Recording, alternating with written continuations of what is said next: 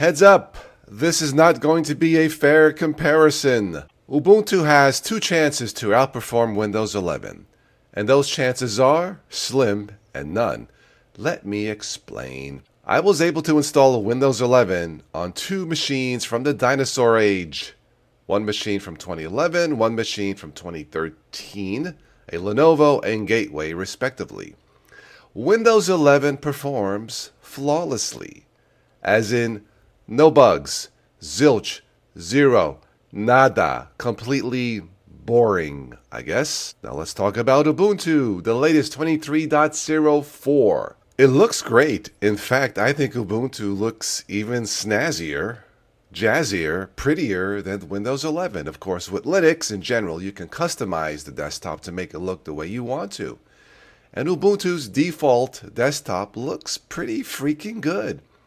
It looks better than Windows 11, I'll just say it. Ah, my young Jedi. Can't judge a book by its cover. You guys might recall a couple months ago, I had Ubuntu 22.04 dual booting alongside Windows 11.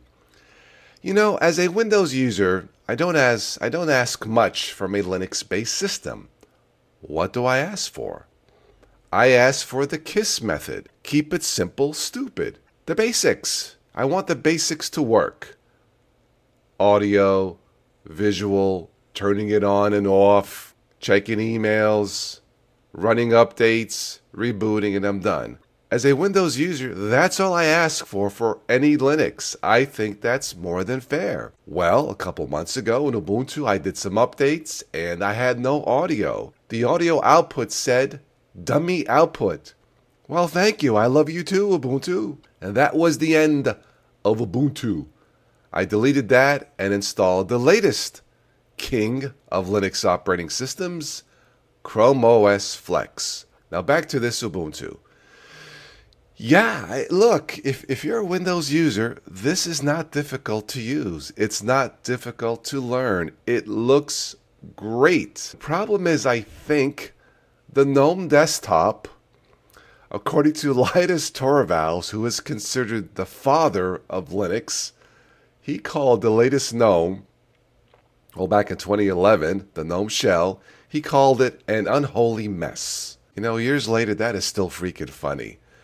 And I think the GNOME desktop just feels like it's always a work in progress.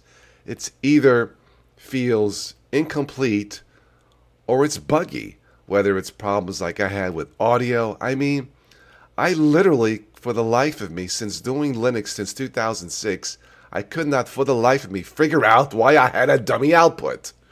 And to be honest, I felt like a dummy output. Windows 11 versus Ubuntu 23.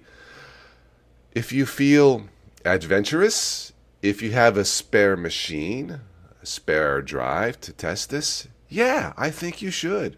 This may work out for you. But the bottom line, Ubuntu has never been the same since the last great Ubuntu of 2016. Once it switched, they switched to the GNOME desktop, it has felt at times like an unholy mess. It just feels like it's incomplete. It looks great, but looks can be deceiving.